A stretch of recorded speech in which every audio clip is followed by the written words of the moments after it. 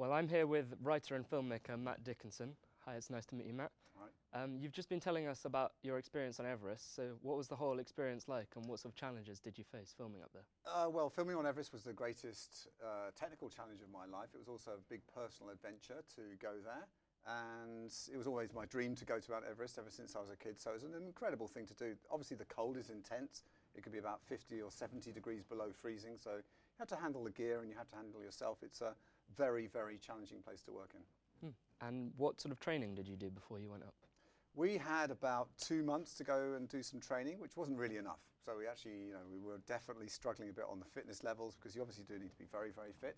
But at the same time, we had a lot of time when we were actually in the environment to actually try and get a bit fitter and to get our personal levels of strength up. So that was important as well. And how did you prepare as a filmmaker? Well, we had to test our gear, so we took the gear to Scandinavia, above the Arctic Circle, and tested it in minus 40 degrees. And we actually left the cameras out in the cold overnight, which is like a really savage thing to do, to see what would happen. And they survived, and they actually turned on the next morning and shot.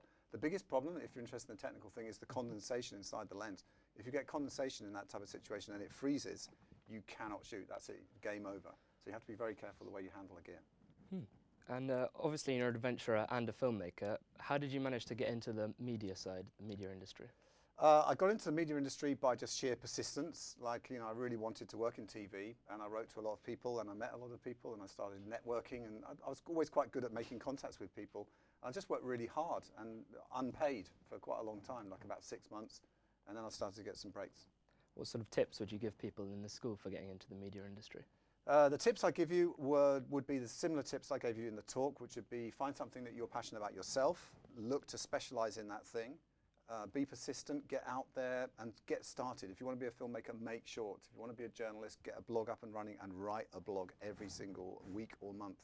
If you want to be a journalist, look for news articles that you can rewrite and put those on your blog site. That's the type of way to get started, I think.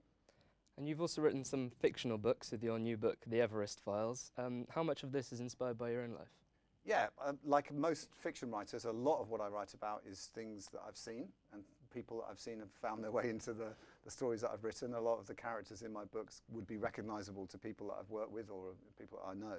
So I think real life definitely comes into fiction a lot. And that's one of the reasons why people that write fiction tend to be a little bit older, don't they? Like filmmakers are often in their 20s and 30s, but people that write fiction often tend to be in their 40s or even older. And I think it's because you need that level of life experience in order to be able to write convincingly about things, perhaps. And finally, after looking around the new school, what are your sort of impressions of this? I wish I'd come to this school. I mean, it's exactly the school I would have wanted to come to, precisely exactly the school I would have liked to have been at when I was your age, so you're very lucky. Well, thank you very much. It's been great to talk to you. That's a pleasure.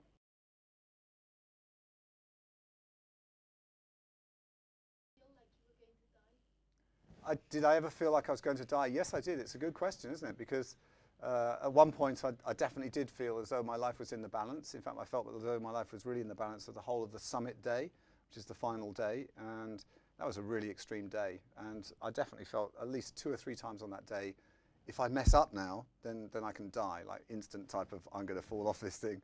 So a lot of moments where I thought, my goodness, the level of concentration and like the level of commitment that I'm bringing into this is really serious.